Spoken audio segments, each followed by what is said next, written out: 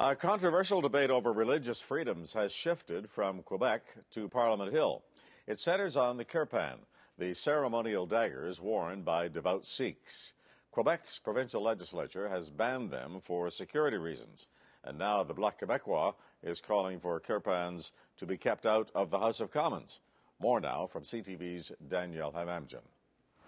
The story begins at Quebec City's National Assembly, where usually everyone is welcome. That was until Tuesday, when 4 members of the Sikh community showed up wearing their kirpans. They were denied entry. It is not a weapon in any way, shape, or form. It is an article of faith. The head of security at the National Assembly says, quote, "To them, it might be a religious object. To me, it is a weapon. Anybody can show up with an AK-47 and say it's their religion." The Parti Québécois applauded the decision. So did the Bloc. So much so, it now wants the same rules on Parliament Hill, where the kirpan has never been a problem. Put it underneath my clothes and I tuck it like this. Liberal MP Navdeep Bains has had it for 6 years on the Hill.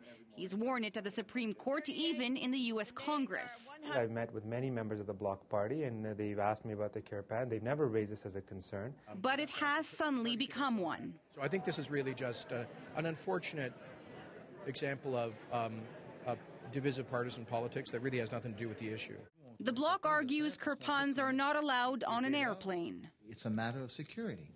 It should be the same thing in a parliament. There's far more importance in accessing a government building where democracy is in action than having the choice whether to board a plane or not. Quebec has never had a Sikh MNA. Ottawa has several Sikh MPs. So it appears the kirpan is allowed in the nation's capital, just not in Quebec's capital. In many parts of the country, it seems this issue has been resolved, especially since 2006, when the Supreme Court of Canada ruled the kirpan was a religious symbol, not a weapon. Danielle Hamamjan, CTV News, Ottawa.